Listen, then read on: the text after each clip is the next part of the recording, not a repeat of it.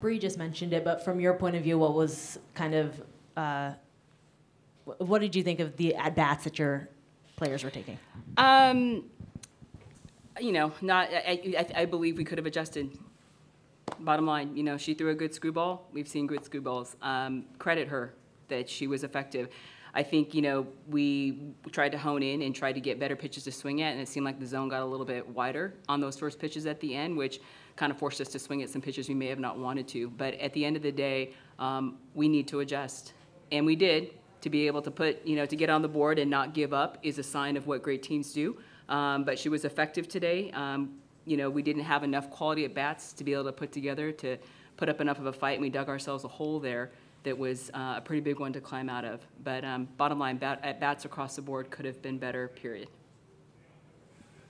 Tara Henry, D1 softball. Delaney Wiz's two-run bomb. What does that say for the team? Is that something that you carry into tomorrow for the elimination game tomorrow? Oh, huge. Yeah, absolutely.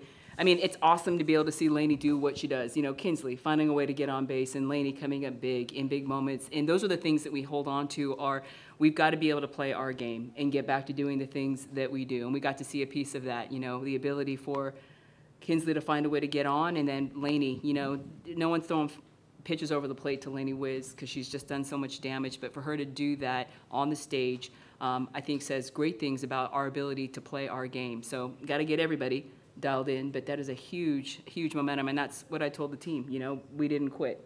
I think that's something that is important, that we didn't quit. We continued to try to fight and find a way to be able to close the gap, and yeah, so that was a huge at-bat at UCLA softball. Lainey's done it for us all year, and I love that she's doing it here on the stage. What did you think of your pitching staff specifically, Megan and Holly? They were kind of having their first major appearances on the World Series stage. It's the game. You know, I think we could say time, place, all of that. You know, I believe that we obviously could be better at the end of the day. I think that every team here has found a way to get here and is playing great ball. I believe in my pitching staff. You know, I've got to go back and look at film to be able to see. But once again, I think I credit Texas more than I say that we just fell apart. When you see pitchers fall apart, they're walking people, hitting people, and getting behind in the count, and we attack the zone. It's what we do. So credit the ability for the opponent to be able to execute, and I'll go back and look at film and see just how many pitches we actually missed. But it's the game.